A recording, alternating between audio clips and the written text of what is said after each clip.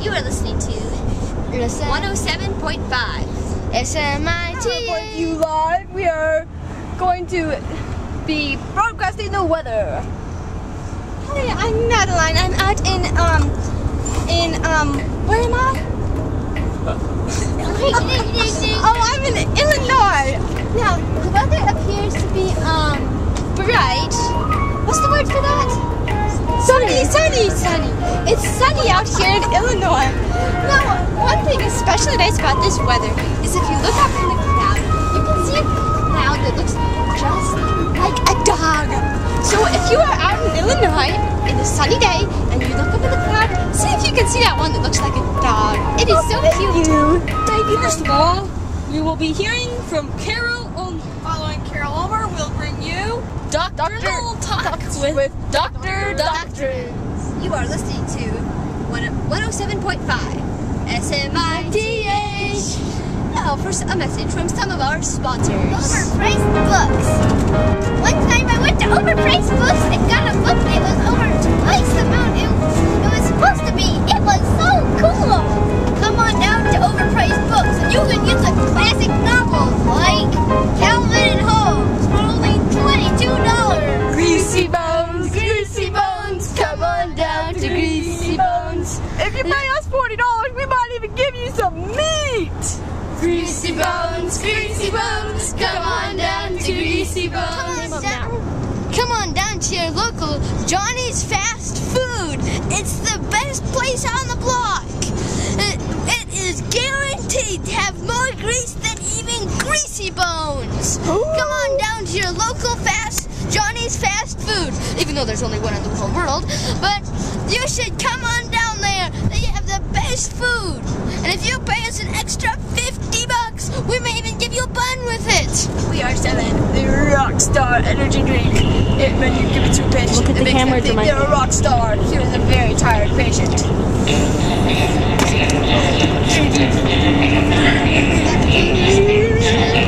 You are listening to 107.5 SMITH. Medical Mysteries with Carol Ulmer. We're now here with a little girl who has stinky feet. If you have a cure for a little girl with stinky feet, please call it now. May I ask who's calling? Anna Smith. Anna Smith. Nice to have you on the show, Anna Smith. What is your cure for a little girl with stinky feet? You could wash her feet with soap and water. Wash her feet with soap and water. Studio assistants, this cure is being tested. Oh, I'm sorry. Your cure did not work. The feet are still stinky. Yuck! May I ask who's calling? Yes, it is me. It's Stinky Feet Incorporated. Stinky Feet Incorporated. Nice to have you on the show, Stinky Feet Incorporated. What would be your cure for a little girl with stinky feet? Well, you see, as owner of Stinky Feet Incorporated, we sell a special product guaranteed to cure stinky feet. It only costs $69.95 plus $5 shipping. You simply must order it from our company. And if anyone out there has stinky feet, simply call in at 255-369-1234. You know what? I'm really sorry to break this to you, but this show is not an avenue for marketing. And so unless you have a cure that can be tested with stuff you have at home, including a self-hypnotism kit, then you will have to wait and give the person the cure after the show is over. May I ask who's calling? This is the boss. The boss. Nice to have you on the show, Mr. Boss. What would be your cure for a little girl with stinky feet? Well, I would say that you don't need to cure stinky feet. You could actually use those stinky feet as a defense mechanism. Just bring the little girl into your house, and then if any policemen or people tried to come arrest you, they'd be scared off by the stinkiness. Ah, well, that's very good use for stinky feet, but we're looking for a cure for stinky feet. May I ask who's calling? Amputation geologist. Amputation geologist. Geologist? Gee, now there's something Dr. Michael, look at the camera. Well, anyway, Look at amputation geologist, that's a very interesting field of work in which you work, so to speak. What would be your fear for a little girl with stinky feet? Well, this girl has a special kind of stinky feet, which happens the only way you can get rid of them is to amputate her feet. Amazing! A diagnose without seeing the patient. Well, don't you think that's a bit draconic? We don't want to chop the people's feet off. We want to make them smell better. May I ask who's calling? Yeah, this is Harold from Wyoming again. Nice to have you on the show, Harold. Yeah, you lost me on draconic. What in the world is that? Is that like Dracula? Precisely. It stems from the root word Dracula and the rootless word Oconic, meaning that you will be acting like a silly vampire if you do something of that importance. Wow, I guess I won't do that then. Thank you, doctor. You're welcome.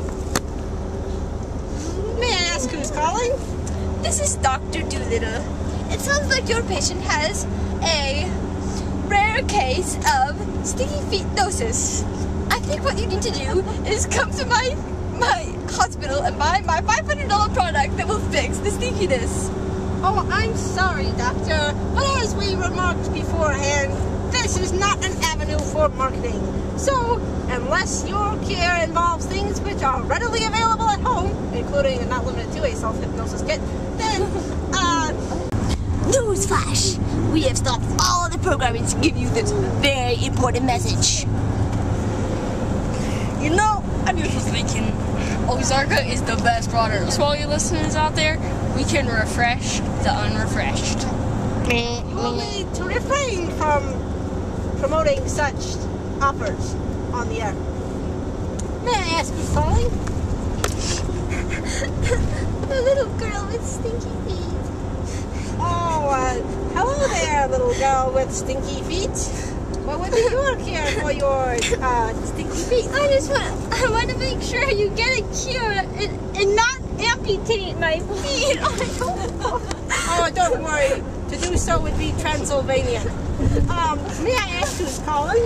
Yeah, this is Harold from Wyoming again. You got the best show on the radio right now. Well, thank you. I'm glad you think so. I think so too. That means we agree. Isn't that amazing? That is amazing. Hey, I just remembered something that my uncle Joey told me once, that there's this stuff called soap you can buy out at the grocery store. I've never had it before, but I hear it's supposed to work really well for stinky feet. Soap, huh? We're trying this cure. I can't recommend it, but I hear it's good. Studio assistants, go fetch some soap. We are now packing the little girl's feet with 500 pounds of soap. Congratulations! Your cure worked! Temporarily. You are listening to 107.5 SMITH. Now for a message from some of our sponsors.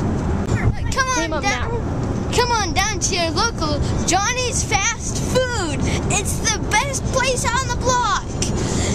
It is guaranteed to have more grease than even Greasy Bones. Come on down to your local Johnny's Fast Food, even though there's only one in the whole world, but you should come on down there. They have the best food. And if you pay us an extra $50, we may even give you a bun with it. For over the past 2 years, Linda Cohen has voted Democrat on every major decision in the House. She has repeatedly gone back on her promises and, quote, would like to see Texas turned into a social infestation. However, running against her this year for mayor is Justin Time. Justin Time is a solid Republican. He has grassroots. He knows what people want. Encourages everything you can possibly want in a politician. Vote for Justin Time. Overpriced books.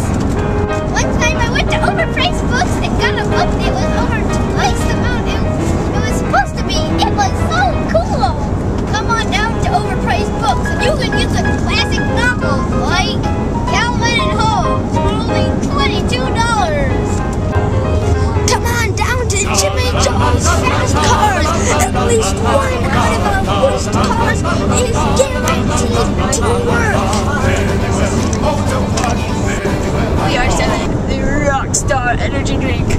when you give it to a patient. Look at the camera, You're a rock star. Here's a very tired patient.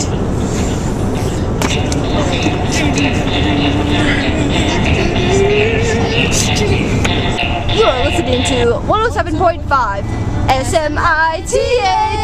Now live with Doctrinal Talk with Dr. Doctrine. Here we are. Welcome, Dr. Doctrine. How are you today?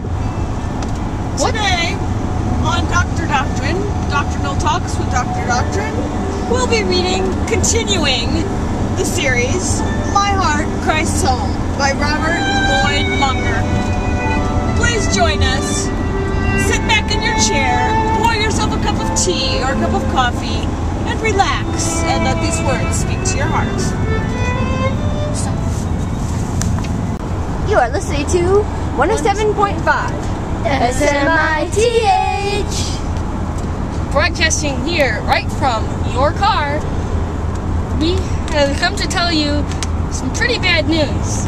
Sovereign Grace, Music, Switchfoot, Leland, and 10th Avenue North have been caught up in a layover in Minneapolis. And because they can't fly to Hawaii, due to the hurricane. So we will be listening to The Swiss Family Robinson by Jonathan David Weiss, read by Frederick Davidson.